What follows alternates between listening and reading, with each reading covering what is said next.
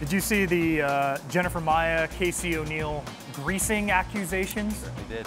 UFC 286. It seems like maybe they've cleared the air a little bit. Casey broadcasting a direct message where Maia seems to retract a little bit, saying at no time did I disrespect you. Maybe it's due to moisturizer.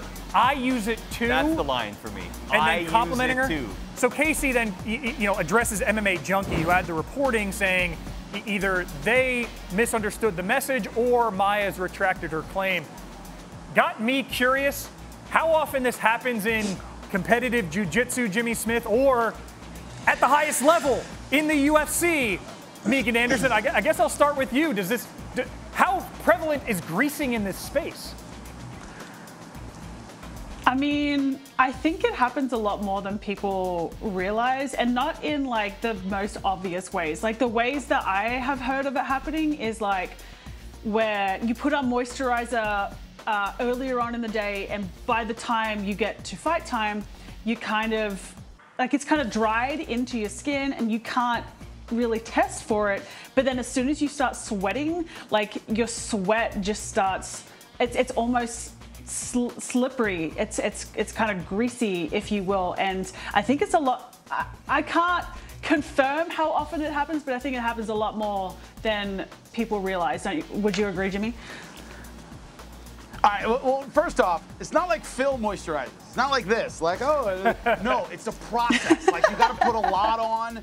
You guys tend to wrap up and, like, sleep in it. I've heard of that they will literally bathe in it. This kind of, like, Vaseline mix and bathe in it or whatever. So it really seeps into your pores. It's an intentional act is what I'm saying. It's not like, oh, I lotion up and then I go, no, it's like you have to literally do a process to get it into your pores so it sweats out. And to Megan's point, you're, like, really slick. People don't admit to cheating, folks. Like, even behind the scenes, like, I've never had a teammate go, I'm going to grease tonight. So how much does it happen? Not many people admit to it, but, I mean, the most famous one was GSP, BJ Penn, where they saw it rubbing Vaseline on his chest, and BJ Penn would do these greasing right there on camera. So there have been instances of it. It does happen. You guys don't remember that one? Phil, you remember that? Yeah. GSP, BJ Penn? No, I remember that. I just said caught in 4K. Was that 2009-ish? Oh, yeah. But can we go back to the Phil moisturizing for a second, though? I get no. In the makeup room, they give me crap because I don't moisturize. My skin is too dry. I think that's the problem. Jimmy's like, I need to go wrap myself. Jimmy, I'm going to write this all down. I'm going to wrap myself in moisturizer tonight. We're saying moist a lot. Can I ask a question, though, Jimmy? So, like, obviously, like both of you mentioned a couple of methods that are used, right? And it seems to be effective in a fight. So why does this continue to happen? Like, why is this allowed? Why can people get away with this? It's not. It's not. Well, because the only trick they do is literally this.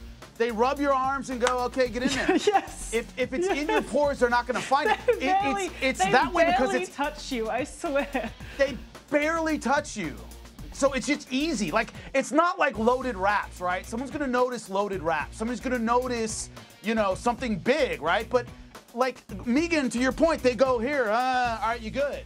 As long as you're not slathered in Vaseline right there, you'll get away with it. So it's an easy way to overcome the grappling advantage of your opponent, and it's hard to catch somebody. Even after the fact, you go, oh, there's Vaseline on somebody else. It got on me. Like, it's hard, yeah. I was just about to say that, Jimmy. Like, you can't even test for it afterwards because you're supposed to be sweaty. Like, how are they supposed to determine if that's your natural way that you sweat?